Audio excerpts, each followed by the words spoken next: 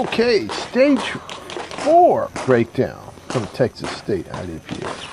It's kind of a unusual starting position, Yes, sir. but it's your typical stage where I'm going to try to find the first 3 targets, put 3 rounds on each one, so I can get to my slide lock reload and miss some steel.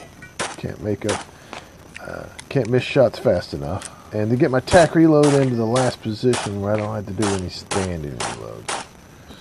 So it's a quick, short, little fun stage.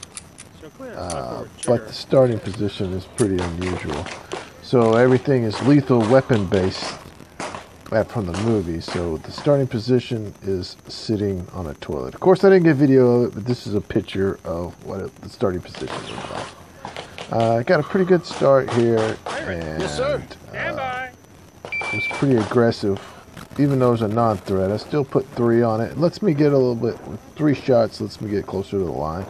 Good transition here. And I think the key was transition, so that's what I try to set up for here.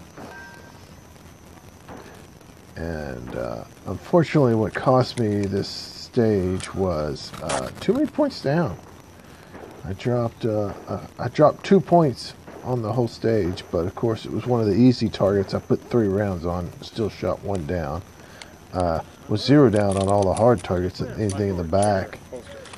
And it's just, let's see, I finished 47th overall, 5th in CCP, and about like 7th in the 8th round division. So, you know, I'd have done a lot better if it wouldn't have been so many points down. The 2 points is what really hurt me on the stage. But it's a good game plan, just poorly executed. Let's go. Pick them up. 2 down. Hey, man, I appreciate all y'all's hard work. No problem.